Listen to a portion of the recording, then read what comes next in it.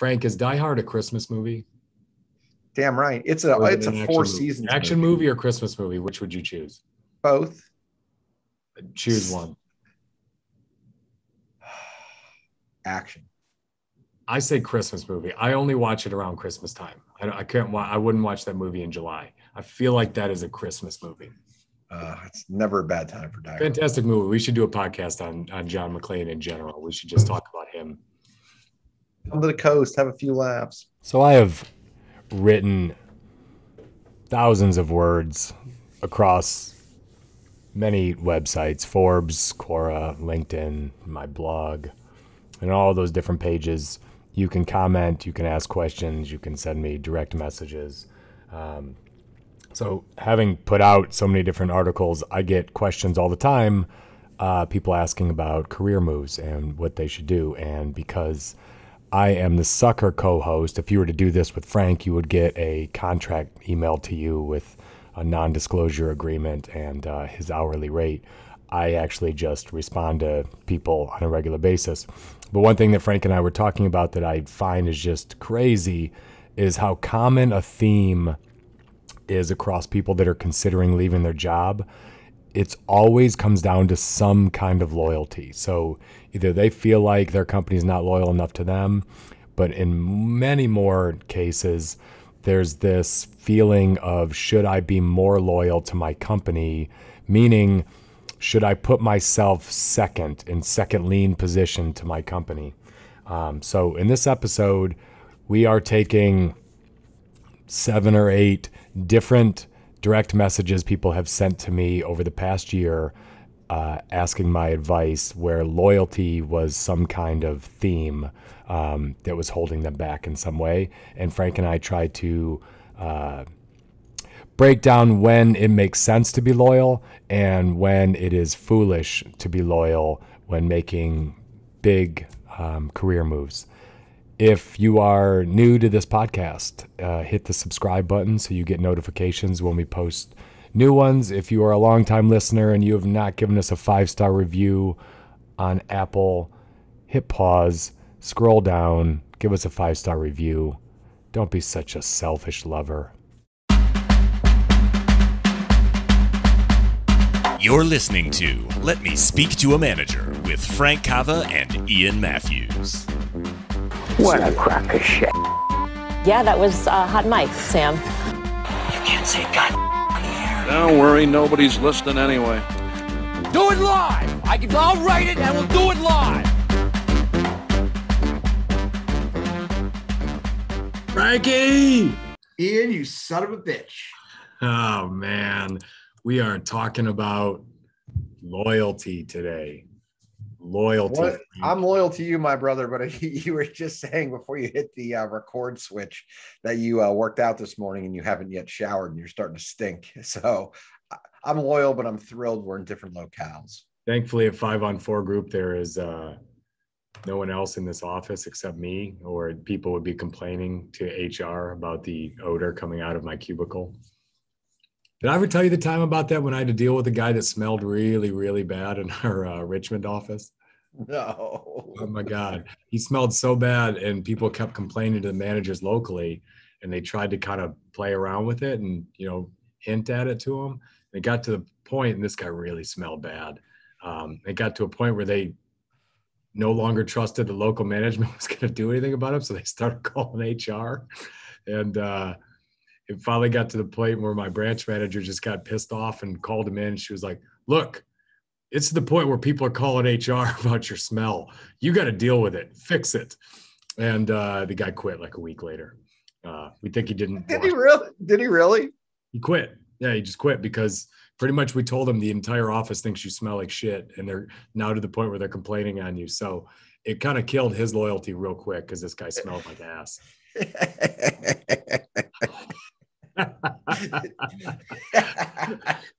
So totally different subject than what we're talking about today. So we're talking about the topic. Slider, you stink. We're talking about the topic of loyalty today because I notice a trend. So I get I write every day on LinkedIn. I've written a bunch for Quora. I get people in the comment sections all the time asking me for career advice. And I either get a direct message or someone comments on something I post. And more, I'm seeing the word loyalty, abandonment, guilt, a lot of things that you would think of more in your personal relationships than you would, or at least I would. At my age, I'm experienced more now where I don't think of those things so much from a business perspective, but I see that it drives a lot of people's career decisions. And I think in general, Frank, you and I are pretty loyal people, I think, to our friends and to our family. My parents have been married 50 years. Jenny's parents have been married 50 years. Your parents have been married 49 years, right? Like we come from stock where loyalty is important. I've been married personally for 19 years to the same girl, right? Jenny and I have been together since college, over 20 years when we started dating. So I think 4 for me, big guy, 4. I've been married 4 whole years. You're killing it. That's a big deal. You're coming up on like in 1 year, you'll be ahead of the average, I think, marriage. So that's pretty good. But I see a lot of value in loyalty when it comes to family, to friends. But I think I think the average person believes in loyalty, in their values, but I think it can go a little bit too far when you start mixing it into business. And there's a point where it kind of ceases to add value. Frank dated a girl for, how long did you guys date? Like a decade? Almost 8 years. Yeah. Yeah. So before his current wife, Ellie, they dated forever, but Jenny and I were friends with both of them. We were friends with Frank first, but really not even, because Jenny pretty much met you at the same time as your ex-girlfriend. So right. She couldn't even say she knew you before. We literally met Jenny the same night. She was kind of as much a friends with your ex-girlfriend as she was with you. And when Frank and his ex-girlfriend broke up, it was kind of traumatic to Jenny, to my wife, because what do we do? Do I stay friends with both of them? And she was really, and I kind of let her go through that process, but there was a point where she was still kind of down about this, where I had to say, Jenny, we're team Frank, move on. Like, you need to understand, we can't be on both sides anymore. It's time to cut the cord. I know that sounds awful, but we're team Frank. Like, we're not going to be in social outings with those two anymore. Like, we're on the side of Frank, and that's where we need to be right now. We can still be polite and cordial, but for the most part, everything's changed and we need to move on. We're still going to see Frank all the time. We're probably not going to see his ex-girlfriend.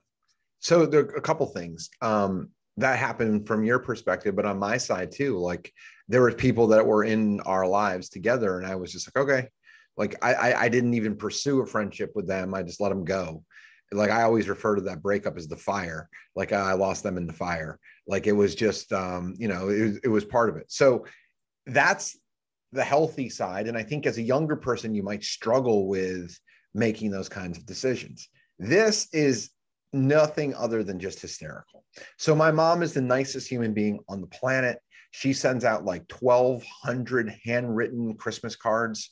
She sends out like every obscure holiday you get a card. It's incredible. My mother's incredible. She's like the most giving person on earth. And she can't see anything other than friendship and loyalty and all of it. One of my uncles, my mom has known, he's probably 8 to 10 years younger than my parents. So my parents got married when they were 22. She's known my uncle since he was like 11, 12 years old. So my mom is still friends in reverse chronological order, both of his ex-wives and 3 of his ex-girlfriends going back to high school.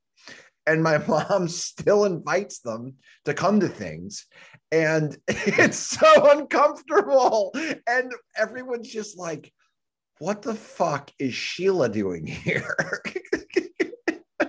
but she doesn't know how to break it off. She doesn't know My how mom to. doesn't know how to do it. The funniest thing was my uncle goes, my mom's name is Rhonda. He goes, "Hey, Rhonda, you still in touch with there was a woman he dated in South Florida." My mom's like, "Oh, I didn't like her." My uncle's like, "Oh, I'd like to meet her again." My uncle's single again, so he's like, "Oh, maybe I'll rehash that one." But that's the one my mom doesn't keep in touch with. So it's like this weird element where if you're not strategically loyal, there's this weird element that follows you around with like, whose loyalty do you have? Is it the family or these people who are outside of it? And it's like every gangster movie comes down to loyalty. It's one of those things it's ingrained in most of us, but in some instances it can be a challenge, and it can be something that's a struggle for some. I think it's especially hard for people. Loyalty comes up always when people are trying to decide whether to leave a company, Right. or to accept a competitor's offer, or to change, because it's hard for them to pull the business aspect away from the emotional relationship component. I've joked that I worked at Carpet World for a 1 6-hour shift while I was in college, and that entire shift was spent with the girl I would be replacing, who was teaching me the computer system. And she was the nicest person on the planet. She was patient. She taught me everything. The job would have sucked. It would have been data entry and I would have hated it. But I couldn't get myself to call Carpet World the next day when I wanted to quit, because I felt loyalty to a girl that I had only worked one shift with. Because she had been so nice to me, I felt like I owed it to the company and her to show up to work and come in and give some kind of return on her kindness. It wasn't the money, right? It was more just she had been kind to me. She'd been nice to me. She was great. And I felt like I owed it. Now, thank God I had Paxson, who called and acted like me and quit for me, called the manager, because I couldn't do it myself. But I felt loyalty. And when I left GE, all of my managers who I was loyal to, that I loved, had been summarily dismissed. They'd been booted, kicked out. They actually promoted me and put me into their jobs. So my manager, I no longer had loyalty, but I had a real tough time leaving GE. That's the only place where I've ever been loyal to the brand, to the company. I felt like this company has really set me up for great success in my life. They gave me a chance out of college. They invested in me a ton as a leadership program, spent a lot of money on me, promoted me over and over. So I was loyal to the brand. That was really hard for me to leave the company. I felt that's the last place I worked where I was like, the mission is everything. And I was rah-rah. I was still high school, college football team, that's how I thought of work, as I'm on a team and we're going to do great things. And when I left MBR, I didn't have any loyalty to my manager. We weren't getting along when I left. My loyalty was not to the brand. I didn't really care about the brand of NBR. It was the brand of NBR is make a lot of money. That's NBR's brand. So that was an easy place to leave for me, because the mission of NVR was always real honest, return money to shareholders, make the stock go up. So financially, it was kind of easy company to leave, because there isn't much of a mission there except make profit. But I had trouble leaving NVR because I was loyal to my team. The people that reported to me, they were really hard workers. I'd worked with them for a decade. I had a lot of these feelings of, man, I'm leaving them behind. What's going to happen with their careers? So I struggled in that one. So those are 3 different examples of companies that I've left. And in each one, I had some feeling of loyalty in my gut that was keeping me from making the decision. So for me, I've had a handful of jobs in my life, and that's been it. So like the Outback, I moved from Coral Springs to Gainesville, and I ultimately quit the Gainesville job because I was graduating from college and it was time to get a real job. So there was that always had an expiration date, because I knew that wasn't my career. So that was an easy one. It was hard to leave the people, but it was easy because there was other things to do. For me, NVR and other opportunities that I've had a hard time letting go of, there's something otherwise that's kind of lurking underneath the surface. And I haven't really ever talked to you about this, but I've talked to other people in my life about it. There's a willing arrogance to think that you're going to be just as good or better off without this place. And you have to confront that. And what I mean is, NVR paid me a lot of money. You must have insane confidence or arrogance in yourself if you're going to leave that opportunity and do something else. It's why so many people stay. In our last episode, we talked about the golden handcuffs you had and why nobody can figure out why you left so much money on the table. It's because you're like, it's enough. I can deal with it. I believe in me. And so like whenever there's an opportunity that pays a lot of money or strokes your ego or something, you have to be self-confident enough to leave something. And that's very hard.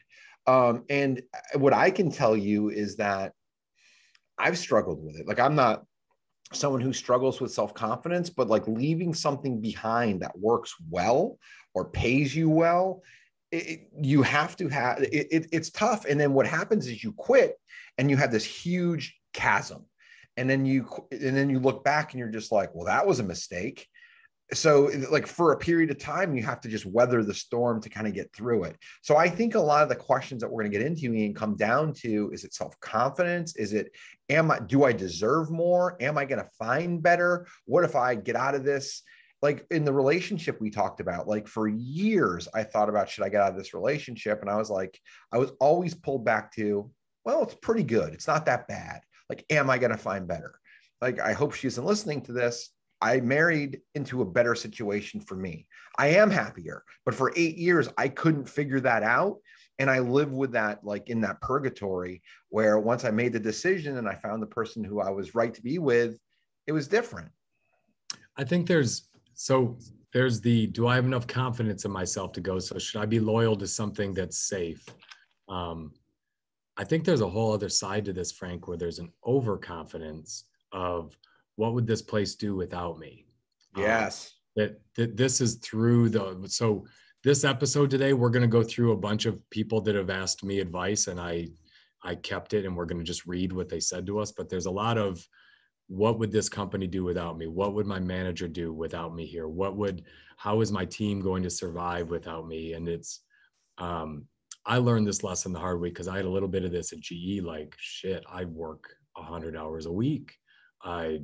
I know the business inside now. No one can do this general manager of sales job. Like, I know every one of the 110 sales reps. I know their customers. I've been to their key accounts. Like, no one can do this job the way I can. I get these guys' backs, and I gave my notice on a Tuesday, and by Friday, an email was out saying who the new general manager of sales was.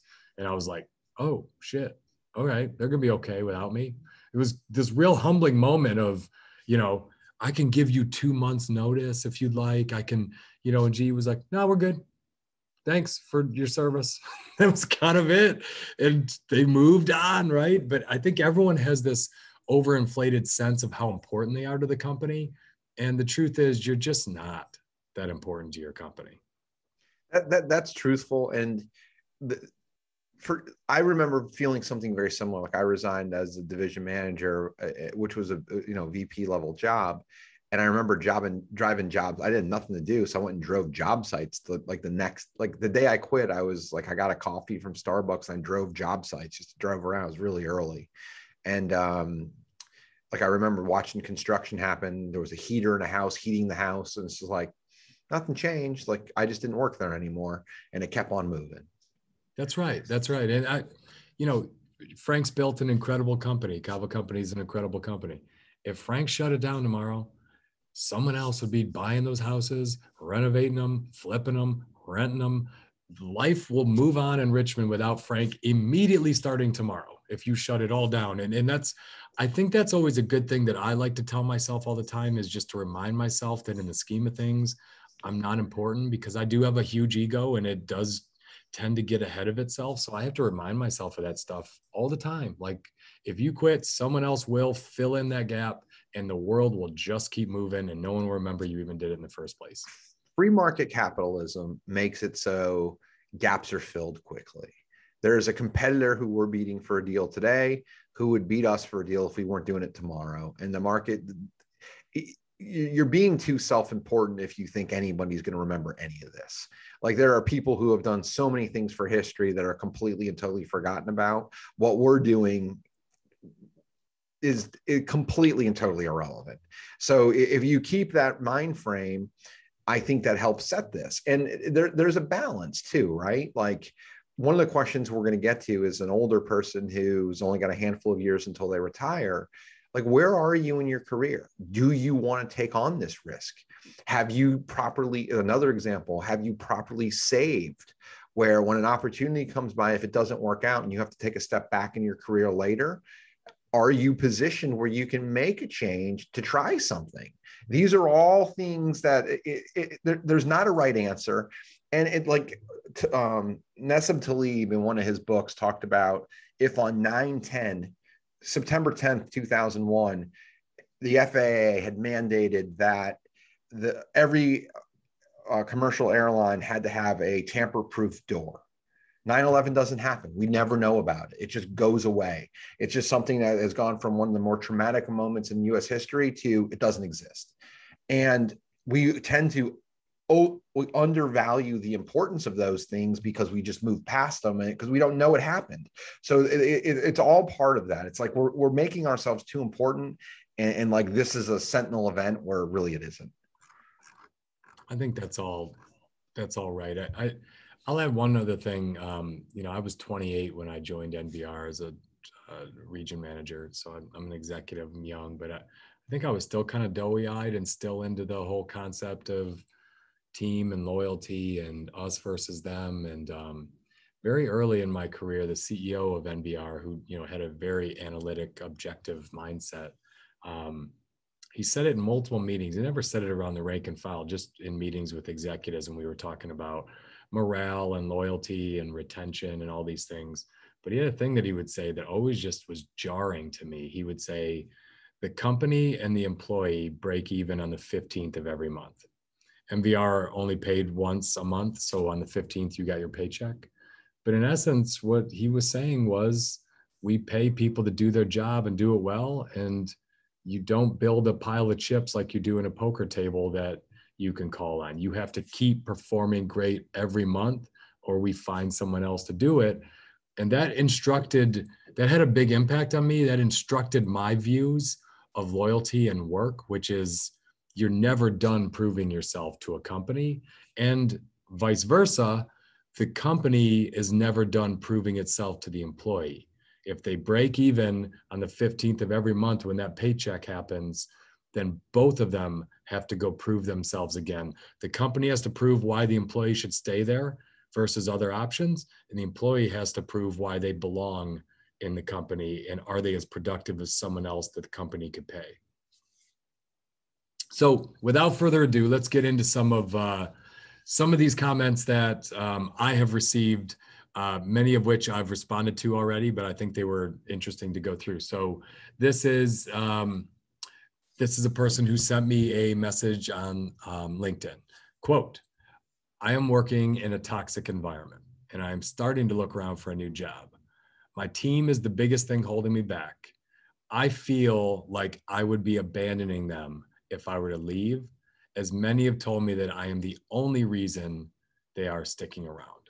So this person clearly has the guilt of abandoning their team as a manager because there are negative forces. So this person is the human shield. So there are a-holes above her, and she really likes the people beneath her. And so she feels like she is a shield for this toxic environment that everyone is working in. So as you read this, Frankie, what kind of thoughts does it bring to your mind? So I go in a completely different direction with it when I read this. So the person thinks, as many have told me, I'm the only reason they're sticking around. One of the exercises that I regularly put my staff through is when somebody communicates something, I ask the group to restate it. So like this morning, we did a training on critical path. Pretty cut and dry what critical path is. There's three main drivers of critical path. I asked the team to restate it. They only got 2 out of the 3 right, which is fascinating. And as they talked about the importance of it, it was quite different than what the construction manager had said. Now, I speak construction well enough to know what those things are and relate it, but other people in the company don't. So why do I use that example? Quite simply for this. Everyone has their own narrative. So this person who's saying, I'm here because I'm the only reason people are sticking around, maybe it's true, but maybe it isn't. Maybe that's the one thing you've decided to listen to. Maybe that's the one thing you're retaining because it makes you feel better. What I will tell you is that human beings are resilient. So if you are staying just for that reason, you're doing a disservice to yourself. And if you do go, kind of like the example that you and I both used, that we left big companies and we were replaced immediately, someone's going to step into that role, and it might be one of the people who is so happy to have you around, gets tasked to be a leader, and they're in a better spot. Like it's basically just boils down to an excuse. I think there's also something here of if you stay in a toxic environment, let's say it's truly a toxic environment, and I have no reason to do anything but take this person at face value. I trust her. So if you're working in a toxic environment and you have no control over the people over you, they're just bad people, and it doesn't look like that's going to change anytime soon. Are you culpable for that toxic environment by staying and enabling it and being a manager in that environment? Because I don't know, when I look at that, by staying, you're feeding it. You're feeding it. You're letting it succeed. You're by holding it up, by being a stanchion, by being a support column for a building like that, you're keeping it up. Like, aren't part of the problem? Better job for people by letting it fail, leaving, and maybe then if you're the only reason your team's staying, if you leave and they all go find something better, at some point the people that are jerks above you will get such bad results that they're exposed and they either have to change or they're replaced. In the famous words of John McClane from Die Hard, hey, you're being part of the problem. Start being part of the solution and put the other guy back on the phone. It's absolutely part of it. Like exactly, you're perpetuating what's happening. Frank, is Die Hard a Christmas movie? Damn right. It's a 4-season action movie or Christmas movie. Which would you choose? Both. Choose one. Action. I say Christmas movie. I only watch it around Christmas time. I wouldn't watch that movie in July. I feel like that is a Christmas movie. It's never a bad time for Die Hard. Fantastic movie. We should do a podcast on John McClane in general. We should just talk about him. Come to the coast, have a few laughs. So I think if you have that guilt of abandoning your team, think about the fact that if it's really that bad there, your team is going to ultimately either rise up when you leave or they're going to find something better. They're just going to, if it's that bad, you're not helping them by protecting them a little longer to stay in a crappy environment. All right. So I want to say one more thing before we move into something different. So let's just say you're abandoning your team and then you find a better place to be. I have a small business. Almost every time I hire someone, they pick someone from their last job and bring them with them. It happens a ton. Like 70% of the people who work here have relationships with somebody else who worked here. Referrals are our number one method of recruiting. Yeah. So if you're the manager and you find a better opportunity and you go there, as long as you don't have a non-compete where you can't poach people, if you find a better opportunity, it's probably a better opportunity for others. So by taking that first step, you might be able to do an even better service to these people by reaching back. Now, what you're going to notice is there's been a reshuffling of the deck of the place you left. Some of the people are happier. Some of the people are in the exact same spot. Some of the people may have already left or are worse. But some of the people are going to say, you know what, I got promoted, I'm not going to leave. But a couple of people might come with you. And that's real. I love all of that. And I think a theme that's going to go through this that I believe very strongly, it's work. Work, the definition of work is trading your hours for money. And that you can't get that mixed up with other things that you do. So this whole concept of abandoning anything if you really look at it objectively, doesn't make sense. Yep. And I feel like the next one we're going to get into is the guilt of abandoning a manager. I think a lot of the themes are the same. Go ahead. I think so. So this next person, our company got a new vice president 6 months ago, and the culture has completely changed. This guy is an awful person, and we've been losing people faster than we can hire. My manager is great and has always been loyal to me, but he has no influence over the VP and feels like his job is now at risk. I have an opportunity to leave for a competitor, but I would be leaving my manager in a terrible situation that would only get worse if I left.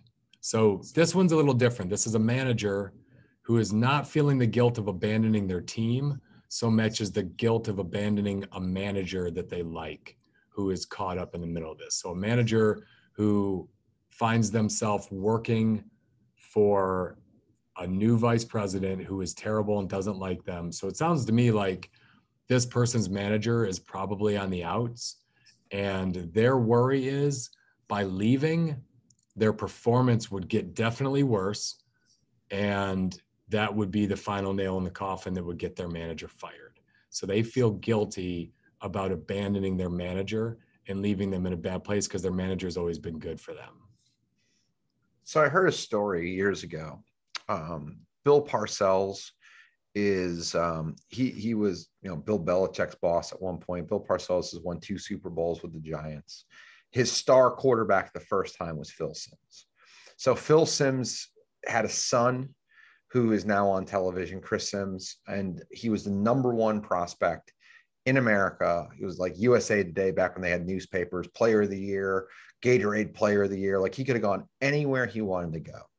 And his parents, especially his mother, was insanely protective and like getting in the midst of this.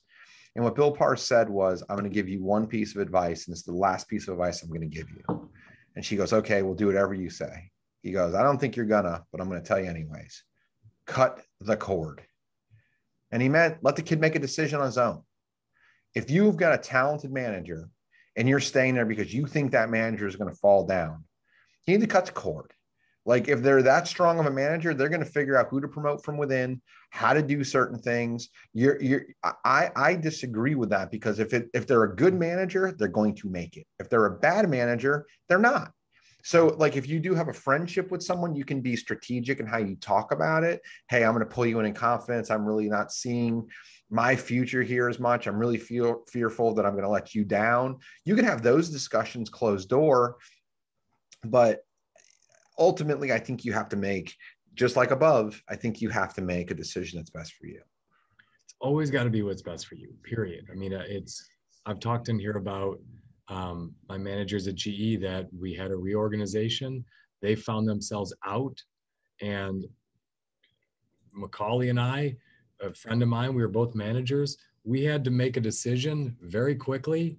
Were we going to just be loyal and sulk and feel bad, or were we going to go meet the new decision makers and make an impression on them? And as much as that sucked because those managers were great to us, they no longer had any influence. And the truth is, when I looked back on it, they weren't thinking about us in that moment. They couldn't. They had to think about their own career. They couldn't help us knowing they were on the outs.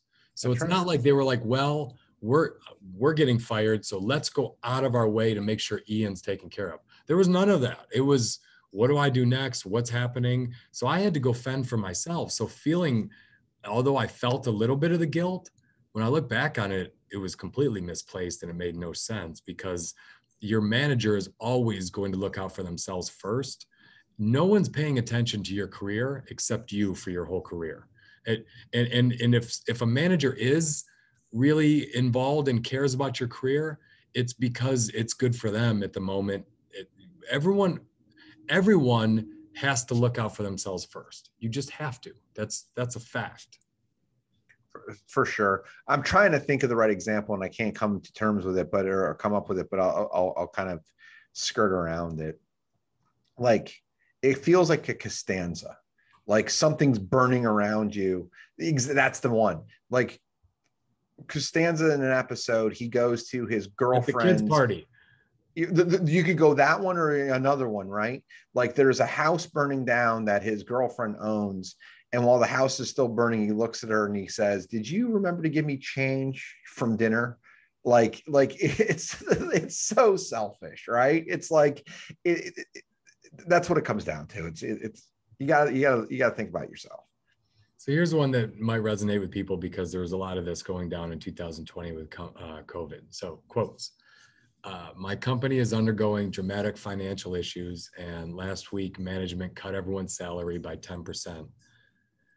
Management is adamant that this difficult time is for staff to give back to the company and make sacrifices for the whole.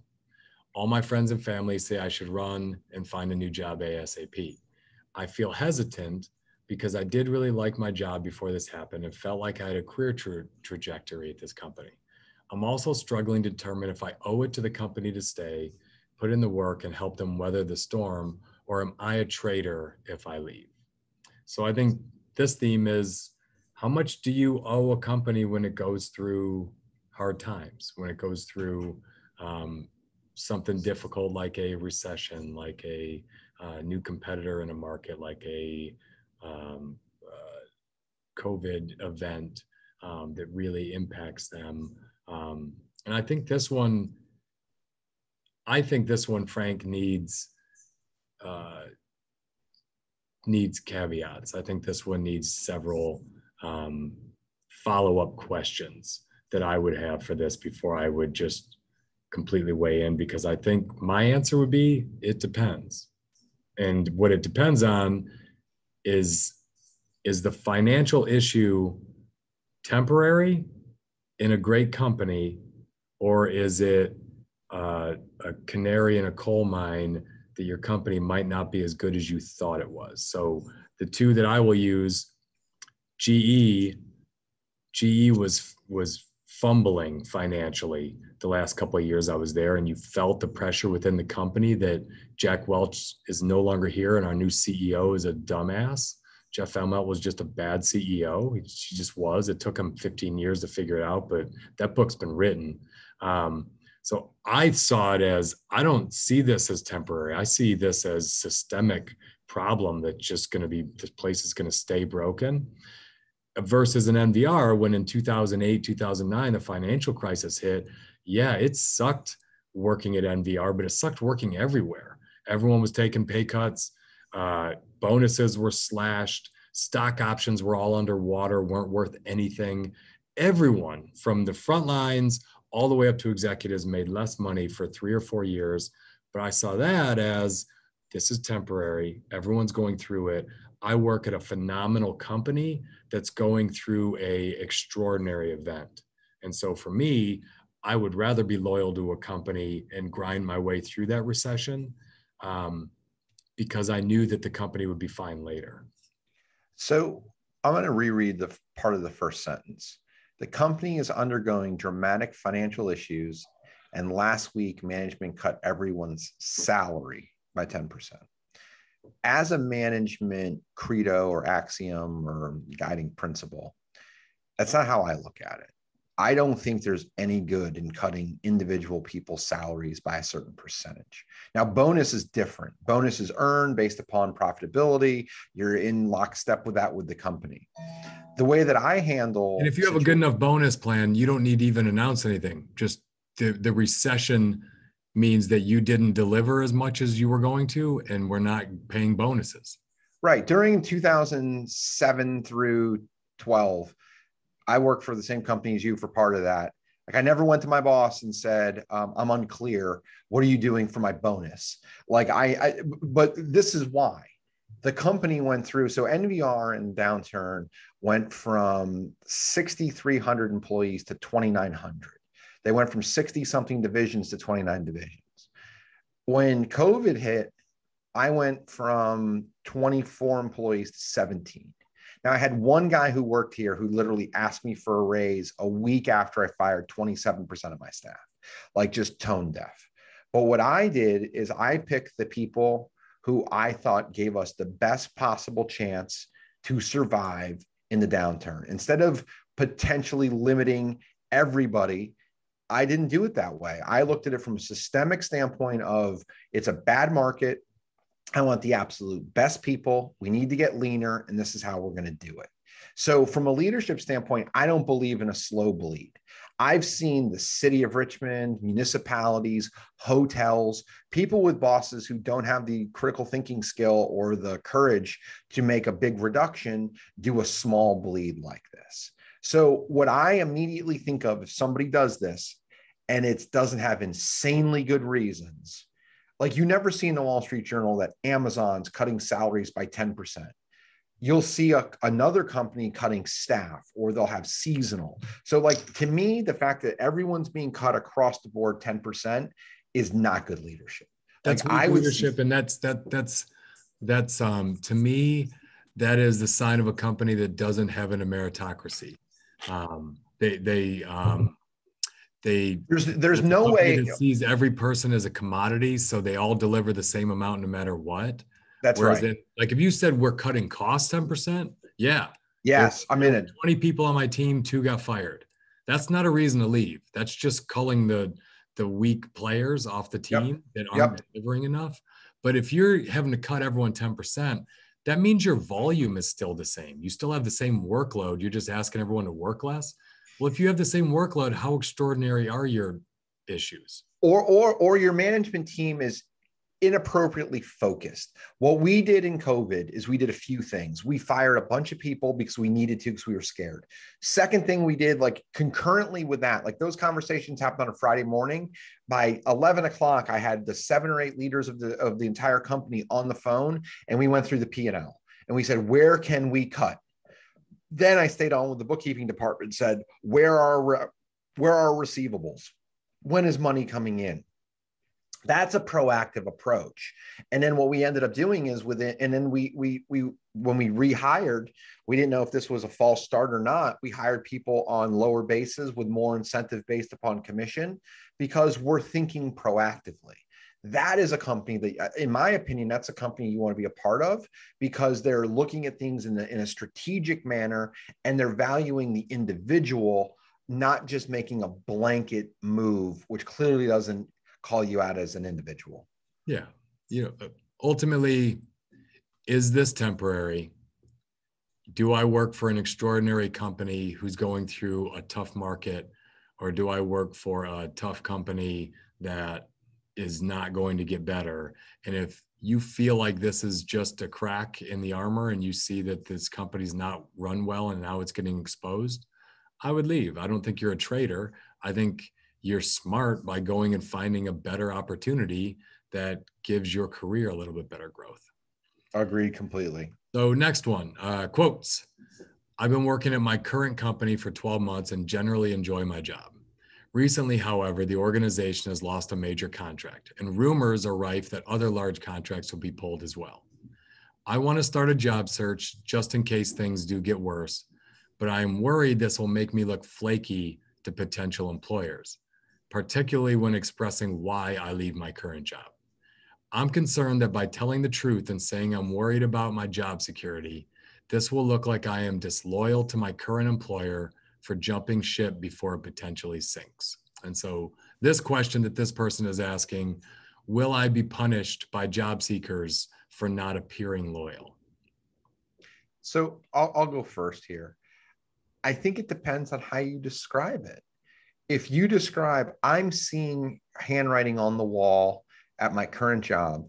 Hey, I'm a staff person, but I'm hearing management use symbols or language that leads to me to believe that we're having problems. I think that's a high level of critical thinking, and I reward that as a hiring manager. I think it comes down to, how do you talk about it? What do you do? Are you discreet? Are you not? And it very much comes down to, how do you execute and communicate what's happening? I think that's right. I think this concern is way overblown. I think, one, you're giving way too much thought to what a hiring manager is thinking about when they're with you. They're happy that you decided to come to the interview. By nature, when I'm hiring, I'm looking for people who are a little bit unhappy in their situation, because if not, they wouldn't be interviewing with me. And when I have an open position, I'm glad that your company has not treated you well, or you're concerned about things, because that means I have an opportunity to hire you away. So I can't remember ever just sitting with someone and thinking, man, you're disloyal for interviewing with me. I've never thought that. There's a reason why you're talking to me. You either don't like your manager, you don't like your job, you're not being paid enough, you're worried about your company's stability. There's a reason you're in front of me in the first place. So it's not like I'm so great that I just pulled you in. There's something wrong. I'm normally getting to it. So I'm normally going to ask you a question like, why are you leaving? Why are you considering leaving? Why did you leave the last company? If you explain it, just be honest. Be honest. I'm worried about my company's financial stability, to be frank. I think the question falls into arrogance again. It's like, it comes down to, how can anyone think of things otherwise or different than me? And the answer is people do, especially hiring managers. Like I hire very few people who are in destitute situations. Like I don't hire people who don't have homes, and to my knowledge, like I mostly hire people who already have a different job. They're just slightly unhappy, but performing well there. That's part of the life. And I know right now, if I become a shittier employer and I don't treat people well, they're going to leave. That's how this whole thing works.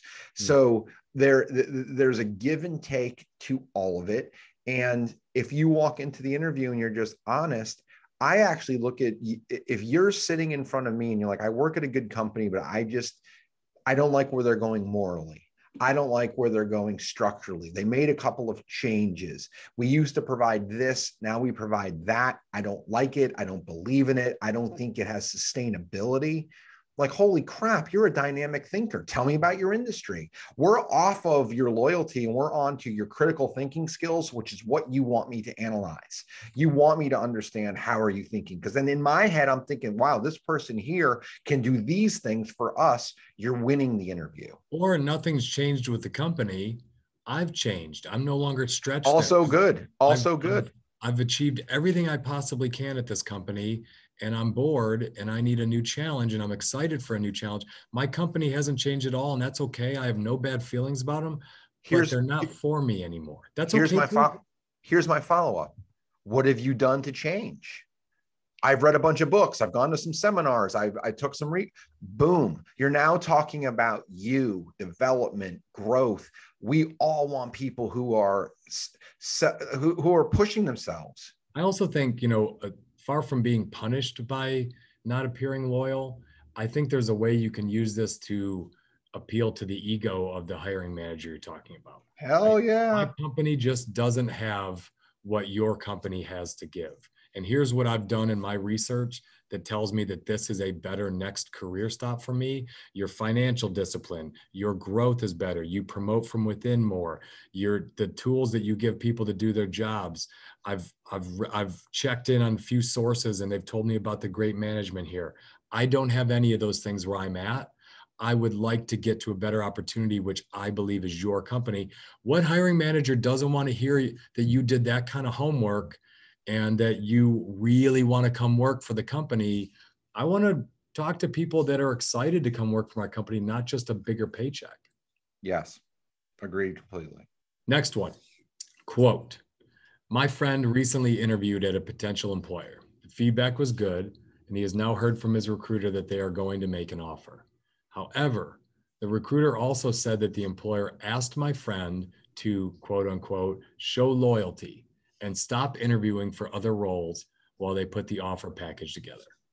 Is it reasonable for a company to demand something like this? So the question here is, should I stop my job search once a company says they're putting an offer together for me? So the first thing I think about here is the element of time. How much time has gone by? Is it days, maybe a week, 10 days? So we typically we're a small company. We typically turn from an interview to a job offer. If we're going to offer you a job, usually you get a call from us within 2 days. Usually it's that day, but within 2 days, and we say, hey, we're offering you a job. You'll have the paperwork by this date. And unless it's a new position, we've got most of the paperwork ready to go and we can turn it pretty quick. Or I might call you up and say, hey, so-and-so is out of town. They have to draft the offer. It's going to be in your inbox by this particular day, but we are offering you a job. Everything we talked about, I'd prefer you not take something else or call me first because we really do want you. It's just, I got a paperwork snag. But shy of that, if you found the right job, I think it makes sense to pause. Now, if they're saying, it's been 8 weeks since you've interviewed and they can't get the paperwork together, like that to me does not seem like you should wait.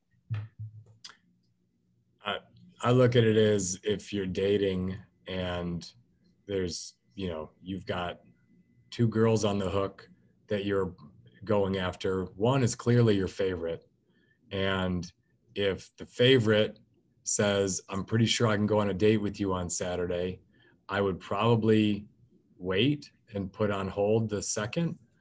If the second said maybe, I would keep pursuing the first because that's the one I really want anyway. So to me, it's a little bit more about, is this the company you really want based on your research? And if it is, and they ask you to chill on looking for something else, I'd chill until I got an offer to see what it was.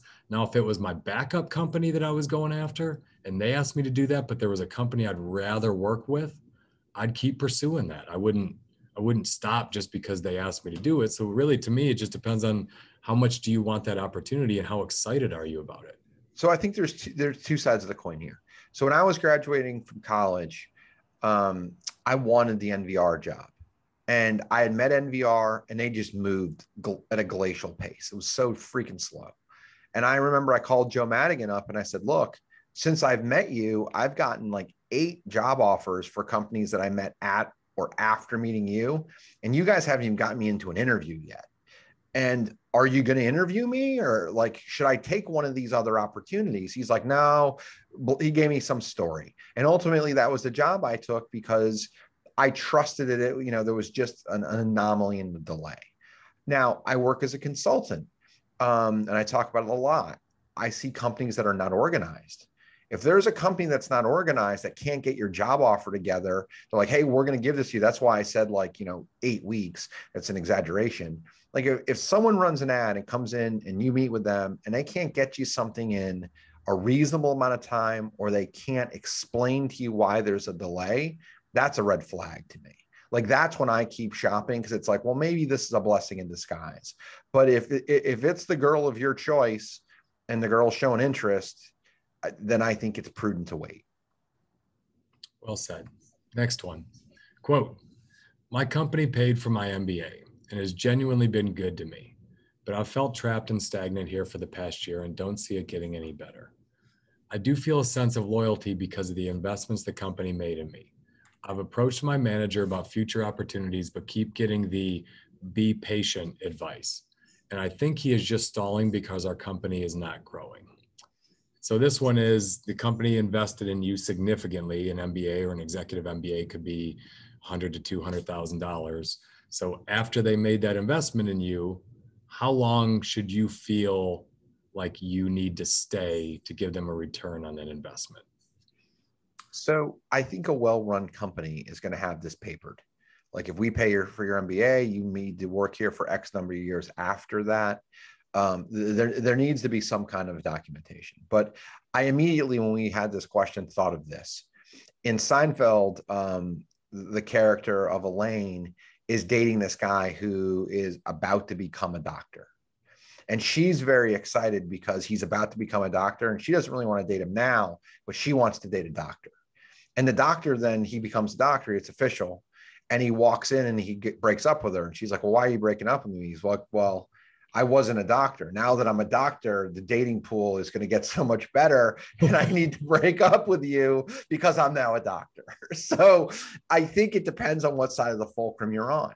Part of what happens in getting an MBA is you become a different person. You become more educated, you become more exposed. So if the company, hopefully the company is smart enough to realize that they need to give you more to do. One of my uncles went through this. He worked for a company up in New England and they paid for law school. And when he was through, he stuck around for a while because of loyalty, but then he's like, I got to quit. And they basically said, yeah, we thought you'd quit by now. So like this is part of it. So I don't know if there's a right answer there, Ian, but what I talk about is ultimately it comes back to you again on what's right for you. So I think you led with this pretty well, though. As an executive, if I'm going to pay for your MBA, I'm expecting a return. It's a lot of money. $100,000 on top of whatever I'm paying you. It's a lot of money. So and 1 second, you're paying for $100,000 and your salary, and you're probably not giving me 100% effort at work because of the fact that you're spending a lot of your effort and time getting your MBA or your law degree or whatever. So there's some sunk costs from the employer standpoint too, because you're not producing, you're not 100% focused on work. Sure, but I wouldn't do it. I wouldn't do it if I thought you were just going to mail it in for the next 2 years while you got it. I'm still expecting you produce at least 80, 85%. Yeah. 85, 90%. Which is better than someone I could find in the street. Sure. So I'm thinking, okay, this locks you in for 2 more years. I get 2 more years of good work from an employee that I like. And I'm also thinking I need to promote you rather quickly after you get your MBA, or you're going to be gone. I would not invest in something that would make you dramatically more marketable without having a position pigeonholed for you. I would be thinking, okay, once he has the MBA, I think that's when we go from vice president to managing director or something bigger, something with more stock options. I would be thinking that, or I would be thinking, I'm going to paper this, that if you leave within 3 years of getting the MBA and us spending the money, you pay me back on some kind of a waterfall. So what I would say is, if you're not happy and your company paid for the MBA and they didn't paper this in a way that keeps you there, that gives you some non-compete or something else that prevents you from leaving, and you're not happy, and now you have this new education and you're still not in a bigger job, and that MBA could get you a much better job, leave. That's on your company for spending that money, not papering it, and not giving you something bigger, because they clearly knew your aspirations were very big. If you were willing to give your weekends and nights for 2 years to get more education, you're clearly not a person who's okay with staying in the job you're in. And if they can't give you something bigger, well, to me, that's on them. And a good friend of mine left GE within months of GE paying for him to get his MBA at Notre Dame. And it was the smartest move. They had no teeth. He got that money, and they didn't give him a bigger opportunity. In fact, I got promoted over him into a bigger job, and he didn't get it. He left, went to a company, and in the first year made triple what GE would have paid him. It was a smart move. It would have been dumb for him to stick around for whatever time he thought would give them a return on the MBA. That was on GE. That wasn't on him to stick around. They spent that money. They took that risk. It was up to them to keep him afterward. So let's just say you're a business owner and you're listening to this. What can you do? If you give someone an incentive, if you bring someone in on a lower paying job or something that's a high turnover type of a thing, what you can do is you can put things in place ahead of time. Hey, I'm going to pay for your MBA. This is the waterfall schedule. You'd have to pay it back. However, within 6 months of finishing your MBA, if you complete these tasks, you'll be promoted to this role. You do it all proactively. The person knows what they're chasing and what they're going after. It takes a little bit of organization on your part, but if you can lay those things out, then it's like, okay, I can do this and I can achieve these hurdles and benchmarks. I work my ass off for this. Here's the reward. And if you work at a small company like mine, you can negotiate some of that stuff. Like what's important, I would ask, what's important to you? Like I don't do an MBA reward program, but we do other things. And I get buy-in from the employee of what do you want to accomplish and what would you like the reward to be? So that way there's a hurdle in place that you can attain, you set, and then you're rewarded for it. And why would your employees need an MBA when you pay for them to go through Ian Matthews leadership training from 5on4 Group? There's no doubt. Why would they possibly need an MBA after that kind of amazing world-class leadership training? So exactly. The next one is a bit strange, and this one took us a while to really get our arms wrapped around. So quote, my manager trained me for my current position, has been an incredible ally and friend. But recently he's not been treated well by our company. He has a new boss, and that new boss loathes him undeservedly. They canceled a raise that he was supposed to get, and they are now recruiting someone to come in and replace him. I've been nervous and passively networking and seeing what's out there. And I know my manager is actively hunting for a job. It turns out we applied for the same job and got a first screen call. It looks like I am the one that they want to go further with and not my manager. He did not get a call back and I did.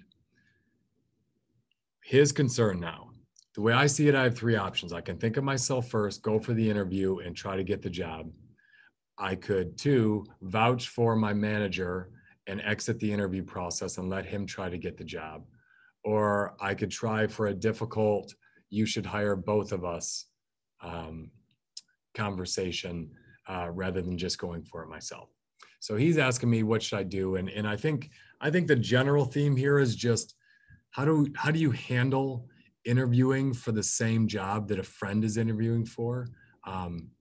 This has happened to me before. This happened to me in college when I interviewed for the same entry-level jobs. This happened to me a couple of times at GE when I knew another manager was interviewing for a job. So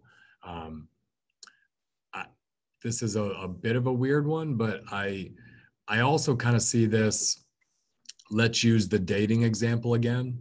If you're a girl and your girlfriend and you both want to go out with the same guy and that guy likes you, if you come over to that guy and say, you shouldn't date me, you should really date my friend, it's only going to make that guy want you more. He's not going to be like, oh, good, thanks for the suggestion, let me go date your friend. It's going to make him want to pursue you more. And you're only going to be seen as weird by selling her more or selling, why don't you go out with both of us at the same time? It's the same thing with a job. Go get the job. Tell your boss, who's your friend, I'm also interviewing for that job, and let the best man win. Like, don't be soft about this. Let the best man win and be honest. Yeah, they called me back. I'm going to a second interview. Oh, they didn't call you back. I'm sorry to hear that. But if it bothers you that much, don't apply for the job. But if it's a well-paying, solid job, what the hell? Like, go get it. That's free market capitalism. I don't have a ton to add here. I've been in the same situation. I think you take the opportunity to win the job. And I think it's important for you to talk to your friends. If you both meet a company at a job fair, for example, and you both apply, no harm, no foul. If your friend tells you about it and then you apply also and they pick you over that person, that's a different scenario. But to me, I would say, hey, you're applying for that job. Could I apply for that job? Would you care? Thinking about these things ahead of time. That's kind of it. Like when Nickel and I apply at the Outback, the guy that came out and interviewed us, he's like, just an FYI, it's really dumb.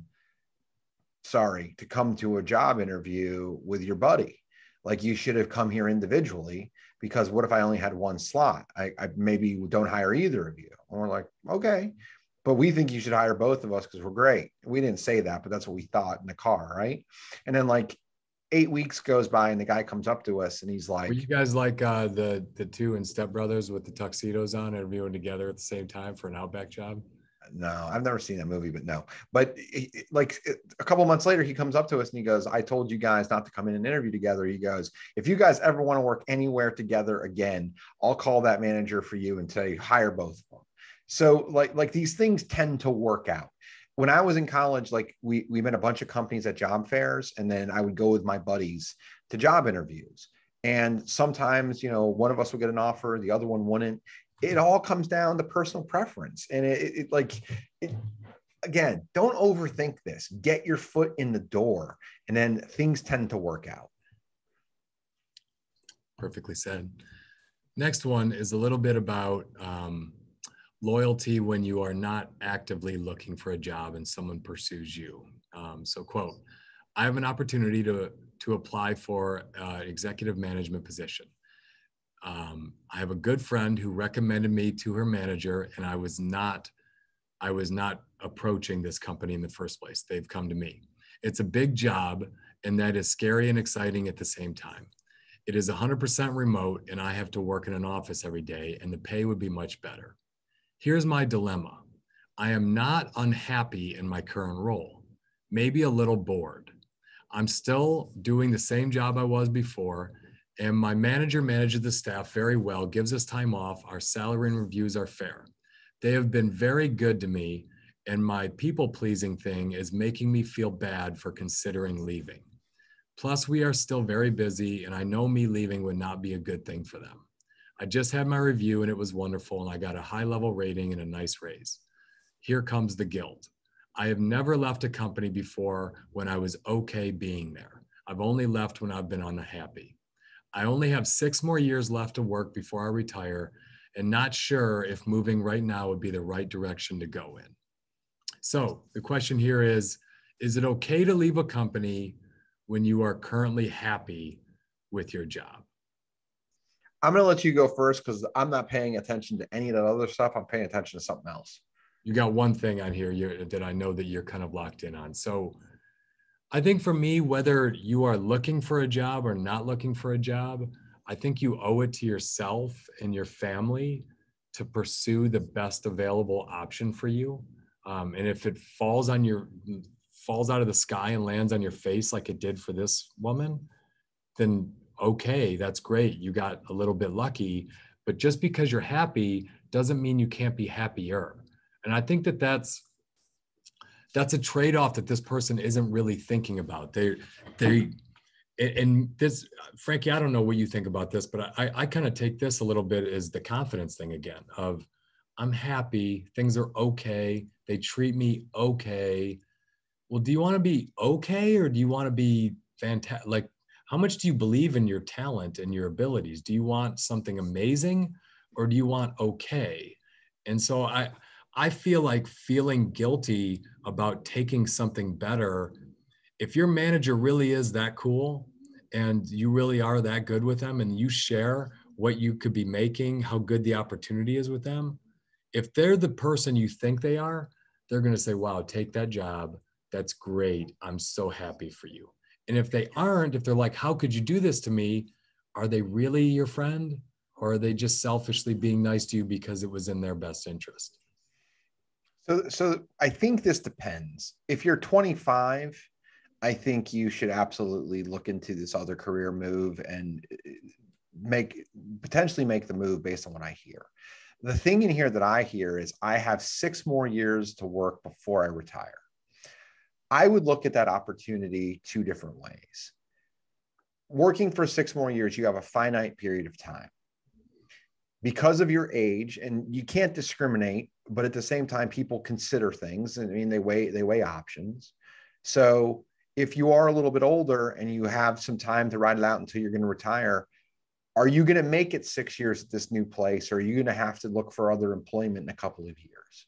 Like if you're in a stable situation and you're trading that for less stable, you might like make a little bit more money, you might be a little bit more happy, but at the same time, it might backfire. The other side of it is, what if this is a better opportunity? What if this other company will give you more money?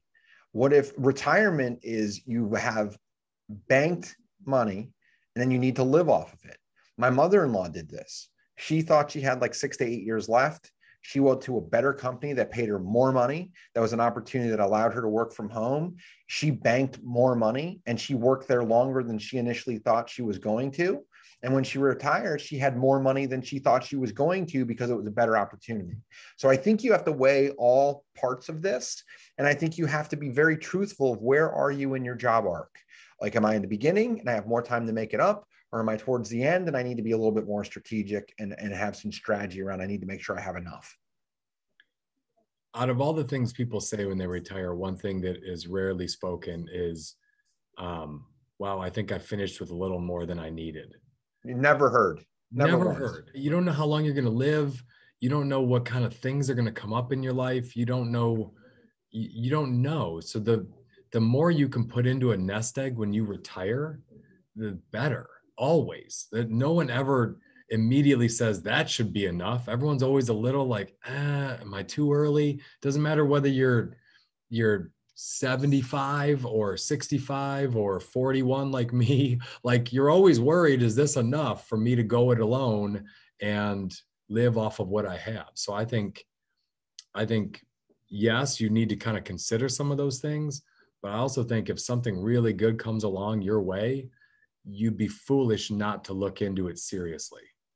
So I'm a big believer in just truth, radical honesty, radical candor, whatever. If I'm 6 years away from retirement and I'm sitting in front of somebody, I would ask those questions. Like, I'm 59 years old. I'm going to retire at 65. Like, I think this is a great opportunity, but I would like to understand the growth trajectory of this company. What do you think's happening in the next 6 years? Where are you going? Is there going to be a need for me? Like, these are real questions that I think you can ask. And I think if you're with an obtuse manager, they're going to look at that and say, what a selfish prick.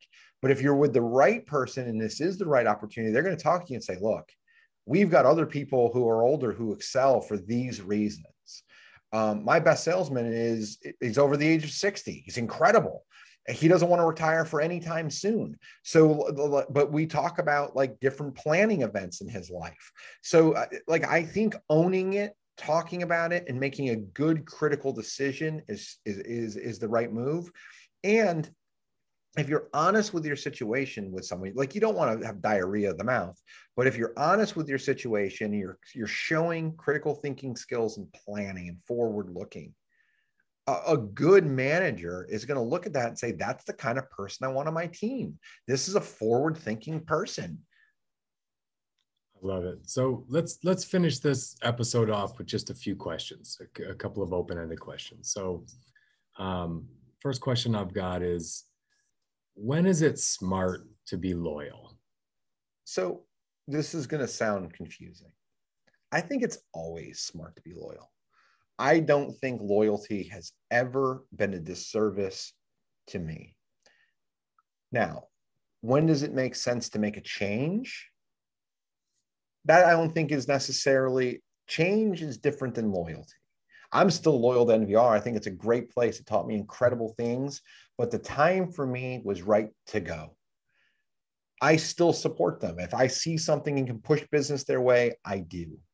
But for me, the time was right to be loyal and to make a move that benefited me. So I would say that fulcrum is, are you no longer best suited staying there? And when that changes, it's the time to make the decision, to me, has come.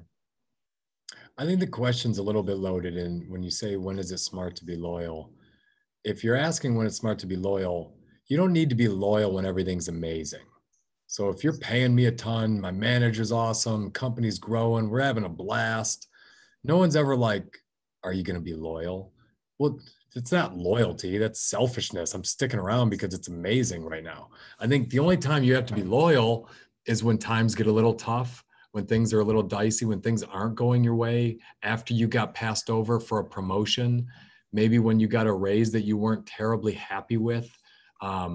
Maybe when you saw someone get fired in your office that you thought was a good person.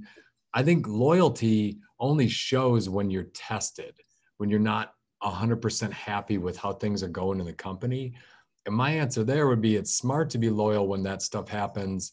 If you still really believe in the leadership of the company, the people that are running the place, the mission, if you believe that the company has long-term value, I think then it's smart to be loyal, because really what you're answering there is, when is it smart to think about the long term for yourself?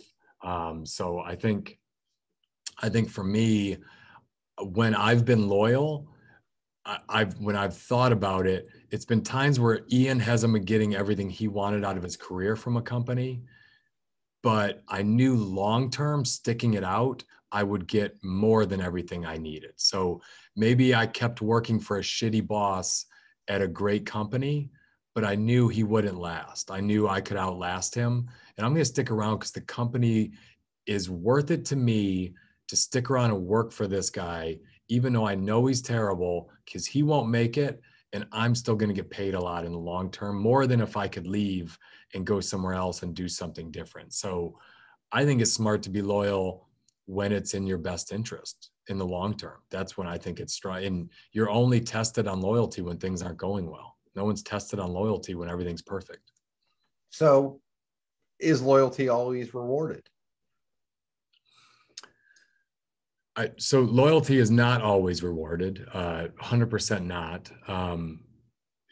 What you have to understand in business is managers get changed out, owners get changed out, debt gets called, companies get into trouble, companies get purchased, acquired, reorganized, faces change, everything can change. And when that happens, the only loyalty that really works is the loyalty between you and maybe someone else that trusted you, that you worked with. If that person's out, there's no loyalty of the person replacing that. In fact, they're going to put people in positions that were loyal to them wherever they came from. And if that was from a different company, so be it. You're starting over from scratch every time you get a new manager that comes in. So is it always rewarded? No.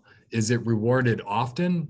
I think so. I think if all things are considered, the management stays pretty stable in your company and it's a smart company that's growing. I know I've rewarded loyalty. I've promoted people that have been with me through some tough times. Because I think here's a different way of saying it, Frank. When you say reward loyalty,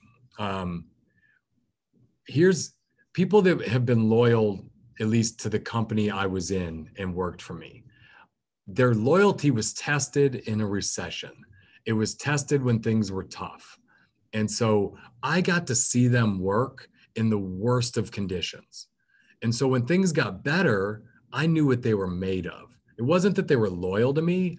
It was that they got to prove themselves in a really crappy environment or market or situation. And so when things got better and I could promote them, I wanted to, because I knew how tough they were. I knew what they were made of. So you can only be in the foxhole with so many people. What it comes down to in some instances is familiarity. Like, could you potentially upgrade or get slightly better somewhere? Sure. But what's the brain damage that's going to go into it? What's the loss of continuity that you're going to have? What are those things that you are going to have to deal with? So what I do think is I do think loyalty is rewarded, but I don't think loyalty is rewarded above performance. If someone's super loyal to you and your performance goes to hell in a handbasket, I think you're in jeopardy, no matter how close you are with someone. However, if the person you're close with goes away and your performance is still incredible, I think you will find yourself very quickly rewarded, because if a new manager comes in and they don't know you from the outside, the last thing a new manager wants to do, unless they're just in a complete restructure, is start with all new staff. It's critical for a new manager to have people they can rely on. And if in a couple of weeks, a couple of months' time, you prove that you are invaluable, you will very quickly earn the loyalty of a new manager because of the performance. Well, I think so. There's another piece of this, Frank, that I would put back on you. So let's say you've been at a company for 5 or 6 years and you feel like your company is very loyal to you. The managers like you, they trust you, but the upside just isn't great financially. And you get an opportunity to go somewhere where there's much better, like let's say 30, 40, 50% more income, but you're going to be starting all over again with all new managers that don't know anything about you except they interviewed you. And you can go in there, but you're going to have to prove yourself. You're going to start over from scratch. If you're in sales, maybe you got to go find new customers, or manager, you got to build a new team, but you don't have any of the loyalty. You just have a bunch more money. And to me, the expectations are going to be 50% higher because they're paying you 50% more. So where's that trade-off between staying where people are loyal to you, or leaving the company for financial upside, but much more stress where you haven't built the same kind of loyalty for you? Right. So basically, what's the trade-off between financial upside and stress? So I think there's a sweet spot there. And I think you need to be honest. If someone's willing to give you 50% more pay, why? Are you doing the same job? Or are you taking a completely different job? What are you not asking? What's different about the position? Is the comp uncertain? Those are things I would look at. So here's a great way to answer this. My brother-in-law has worked for Capital One for somewhere between 15 and 20 years. And his wife, my sister-in-law, also works at Capital One. And what happened was they're very, very prudent. They're both in finance. They're both accountants. They're conservative people. They live well below their means, and they can easily afford to live on one of their salaries. He was approached by a company that is a rocket ship, and it's very different than Capital One. And he actually called me to talk about it before he accepted the job, and he thought through it. And what he decided was, okay, I lose all my loyalty, I lose all my continuity, but we can afford to live as a family on my wife's salary comfortably. This is a shot that's worth taking. It's a shot that's worth taking a chance on because it could financially change our family's future. We could retire earlier. But the fallback is if he lost his job or quit or it was the wrong job, he can probably find something else to get into because he didn't have to act in desperation. He could act in a way that was prudent because of how he set up his life. So I think it's a very individualistic thing. And you have to ask yourself that. Like when I have people come to me and say, I've been offered X, that conversation happens, especially in a really good economy. You got to sit down and talk to people and say, what's the opportunity? What does it look like? What are you going to be doing different? Like these are real conversations that happen. And I think you're right. I think the situation matters. If you're young, if you're in your 20s, that's when you should be, 30s, you should be taking on more stress for more financial upside. That's the time to do it. If you've got a couple of kids that just went away to college and they're now out of your house and you find yourself with lots of free time and you have a nice little nest egg already built up, take a little chance, take some risk. That's okay. You built up that loyalty. If you've got a toddler at home and a new baby on the way, maybe not a great time to go trade financial upside for the extra stress of a new manager, no stability. Different times in your life call for different approaches to go after. I think you've got to really take stock of when I'm not at work, what other stresses are going on in my life right now. Yeah. Being truthful and honest of where you are is important. So I think the last question that we want to answer before we can wrap this thing up is, how do you earn a team's loyalty as a manager? And I think that the easiest way to do this is this: treat every person like a person, an individual, understand them, know them, treat them right. I'm getting to a point in my business where I don't know everybody as well as I did initially, but I encourage the manager to make sure they know them individually and very well and can communicate with them. Like, make that person, don't make them, treat them right, give them opportunity, understand them, reward them, challenge them, make the point crystal clear that their career is in great shape in your hands.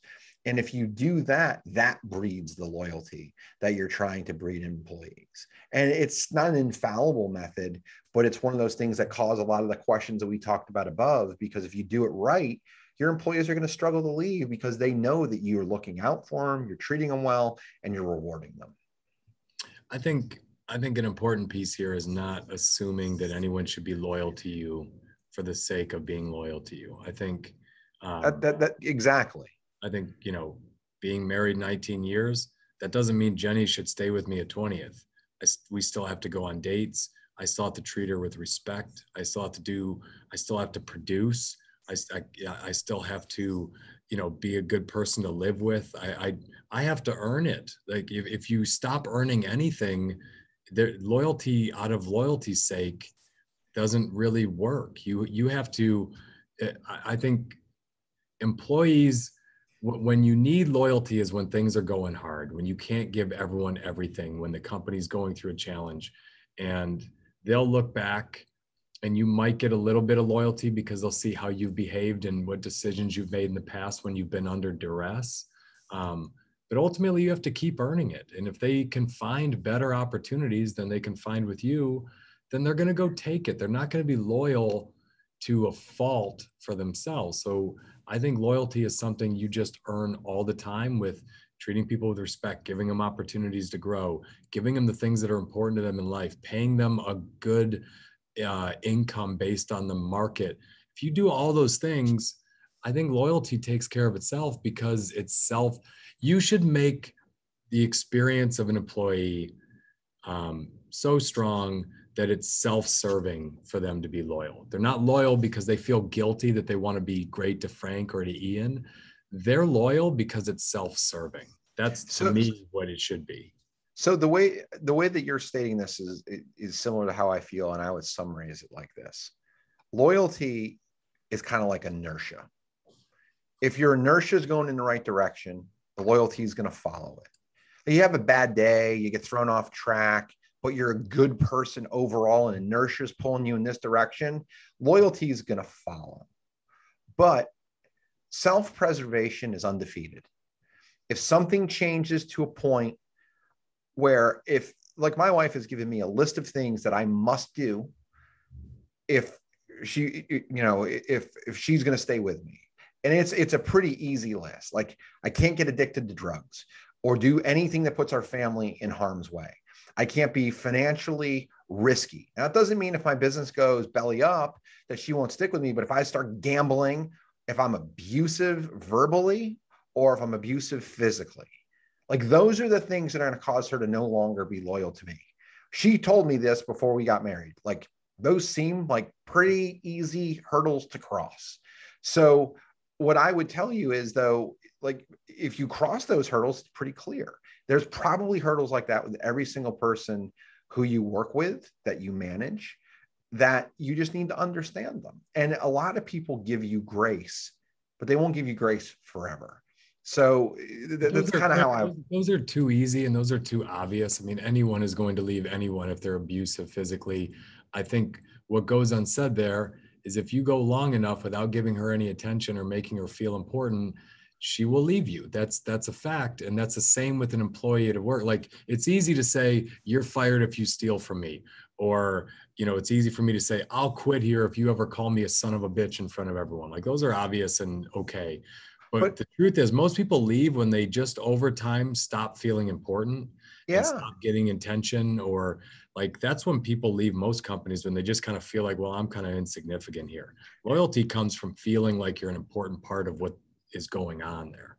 For sure. But I use the term inertia for a reason. Inertia runs out if there isn't gasoline in the car, if there isn't fuel on the flame, or there isn't wood in the fire. You need to constantly stoke it. Like, you might have an ability without stoking it day over day that'll pull you along, but you do need critical checkpoints. Every single person needs to feel important. Every single person needs to be heard, needs to be challenged, needs to be feeling like they're growing and getting better. One of our key components of our business is, I tell people all the time, like, if I've hired you and you tell me you want to be doing the exact same thing 5 years from now, you probably don't fit here, because I want people who want to grow and evolve and get better, because life is growing and evolving. Death is stagnation. So and then as the CEO of a company, it's my desire to empower managers who empower people that continue to keep things exciting, fresh, and show growth.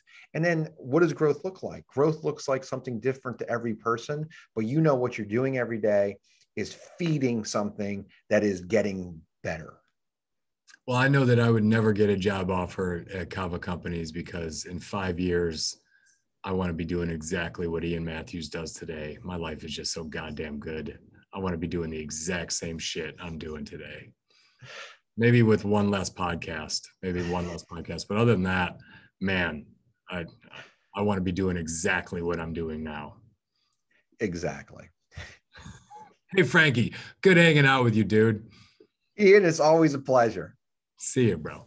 See ya.